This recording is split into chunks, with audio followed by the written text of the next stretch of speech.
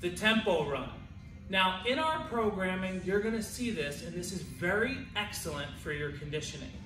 The way this works is I determine a distance, let's say it's 50 yards, or I'll determine a duration of time, let's say it's 30 seconds. Either way, you are going to run that distance or that duration of time at 70 or 80% of your maximum speed, all right? So you're running this thing fast, but as soon as you reach the destination, whether it's 50 yards, 100 yards, or 30 seconds, or whatever it is, as soon as you reach that destination, then you're gonna turn around and walk back, swinging your arms, walk back briskly. It's not like time to slack, but you're gonna walk back briskly, and then you're gonna repeat. So in our programming, it'll say tempo run for 5 minutes.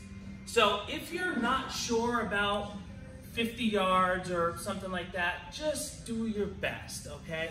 We're just trying to get out there and get movement. So you might say, all right, I'm gonna go to that 5th mailbox on my street. I'm gonna run that far, and then I'm gonna walk back. Just get your body moving, get out there and tear it up. So there's your tempo run.